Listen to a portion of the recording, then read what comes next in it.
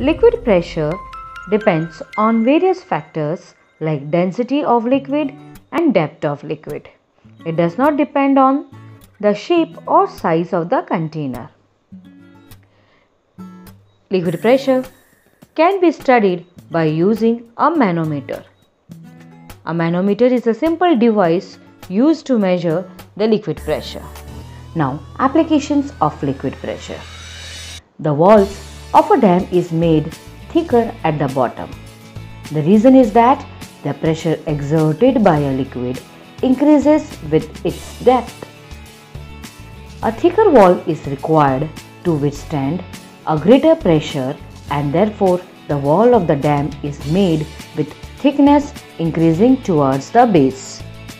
Next, water supply tank is placed at a high place in the building. The water supply tanks are placed generally on the terrace or top of the buildings. This is because as the tanks are placed at a greater height, the pressure of water will be large enough to force the water to reach the taps of the houses. Atmospheric pressure. If you fill air in a balloon, it inflates. Do you know why it inflates? It is due to the presence of air molecules on the inner walls of the balloon. If you keep on filling air in the balloon, a stage will come when it will burst. This is because more gas in a given space applies more pressure.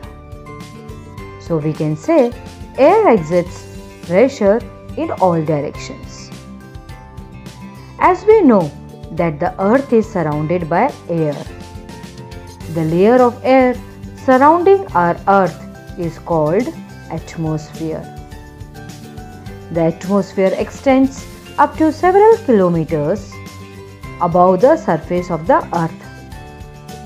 Air has weight, so it creates pressure on the objects below. The pressure exerted by the air due to its own weight is called atmospheric pressure. Now let us understand this with the help of an activity. Take a glass tumbler and fill it with water. Now place a cardboard on the tumbler and press it on the mouth of the tumbler so that there is no air left inside the tumbler.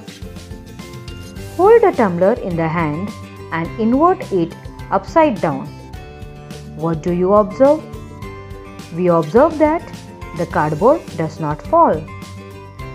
The reason is that water exerts pressure on the upper surface of cardboard in the downward direction, and the atmospheric air exerts pressure on the bottom surface of cardboard in the upward direction.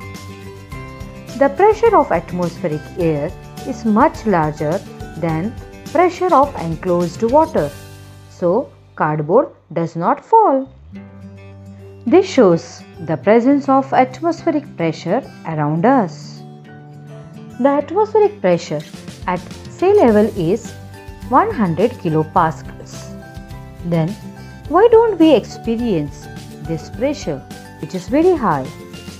This is because atmospheric pressure exerts pressure on our body in an inward direction, and blood pressure exerts pressure in an outward direction. So these pressures balance each other. However, if you go to a high altitude, the atmospheric pressure decreases. Hence, at high altitudes, it is common for people to experience a bleeding nose. This is because at high altitudes, the external pressure is lower than the pressure within our body. As a result, some of the blood capillaries burst and blood comes out from the nose. Astronauts wear special suit while going to the space. This is because in space there is no atmosphere. This special suits maintains the normal atmospheric pressure of the body.